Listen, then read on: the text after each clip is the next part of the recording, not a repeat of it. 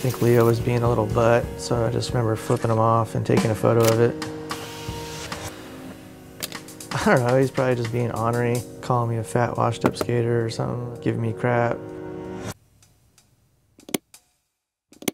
This is a photo of Leo lingering in boredom on an Emerica tour we went on. When you watch a skate video, you see all the fun stuff edited into a 2 or 3 minute clip, but it leaves out the immense road driving and waiting for other people to get tricks for 4 hours. He probably had a guitar in the van, but I think since we were going like looking for spots, he probably didn't bring it, but if he had his guitar, he could have made up some songs and stuff.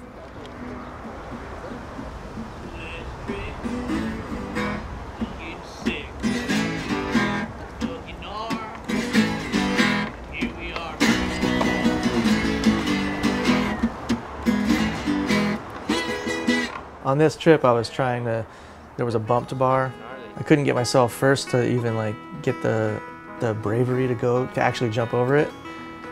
And meanwhile, like Reynolds was trying kickflips over it, like it was no problem. Like it was no problem. For me, it was a huge challenge. And Leo just sits in the car making bets. I could kind of hear it, sort of like Leo's like $100, he won't even try it.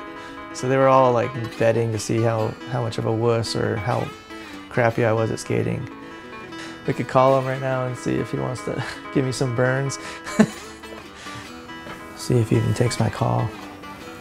That's the ultimate burn, he just goes to message. Oh, Templeton's calling me, ignore. Your call has been forwarded. Hey Leo, it's Ed Templeton, trying to get you to burn me. Give me a call. Here we go. Hello? Hey, what's up? We're gonna make a print of that photo, but I was gonna make a word bubble coming out of your mouth. Oh, you want like a joke or something? I don't know, I was just trying to remember the stuff. I know you like, in a fun way, call me like a washed up turd and stuff, like, or whatever, I don't know.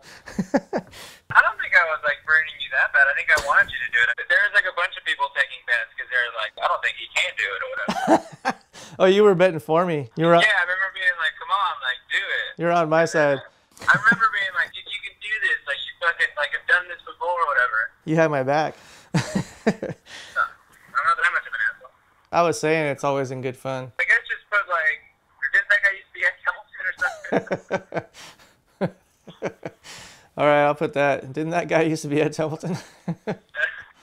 That's perfect. All right, thanks, Leo. Tell Deanna say hi and take care, bud. Later. And so because I heard that bet, I made myself ollie this thing. It was like a weird bump to bar that was kind of sketchy, for me at least. So yeah, that's what I mean about Leo being a butt sometimes, but in a good way. It's always funny. It's always like, he always just destroys me with love. It's a good-natured flip-off.